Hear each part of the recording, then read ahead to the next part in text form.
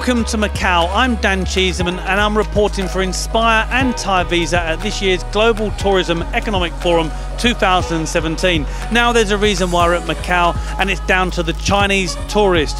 What about the Chinese tourist? Well, in 2016, 135 million of them took outbound flights, and they're set for 7% year-on-year growth for the next 10 years. It's staggering. So I joined up with the forum and Pansy Ho to find out a little bit more.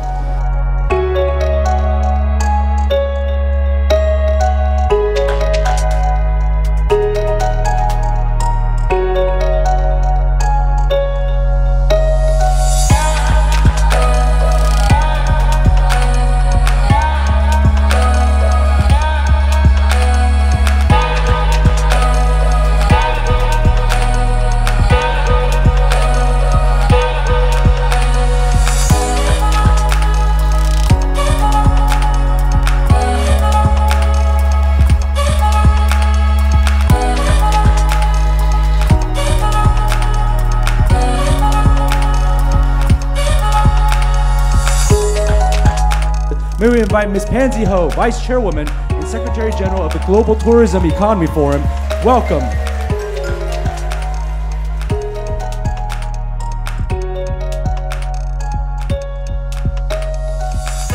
How can China compete with established countries like Thailand, and Thailand continues to grow to attract tourists? First of all, I think we're into an age and period where, like our own topic at this GTEF edition, we talk about regional collaboration. We talk about we trade expertise. We have now less and less of the border kind of division, and we have more global investors. Investors invest in across border, and also travelers, they look at itineraries not simply just in the context of a particular country, but rather it is being organized through their own interest in exploring different categories of tourism offerings.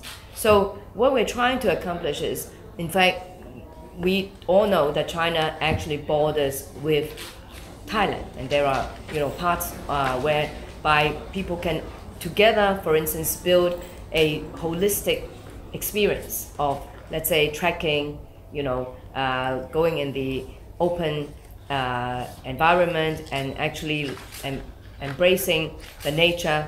There could be also tourism, organized around different themes. For instance, a lot of people love to go to places like Phuket, simply because there's all the beautiful seaside and also sea experiences. In the future, China is also keen to developing that. I'm sure now we already know of China fast becoming also a major cruise liner country, where there are lots of new ports being built, and also the cruise activities are becoming very vibrant.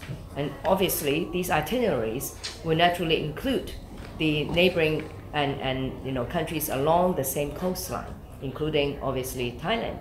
So I think the idea is not exactly just to compete, but rather to build and to groom in the future collaborative competitiveness. Thank you very much. Thank you. That's my questions.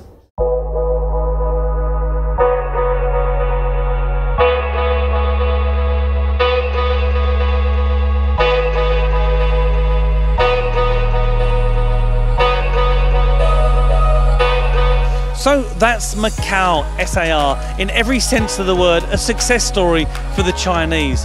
And it seems to me that the very future and fabric of tourism as we know it is being defined and governed by what's happened in China for the outbound tourist, and also what they're doing themselves to drive tourism.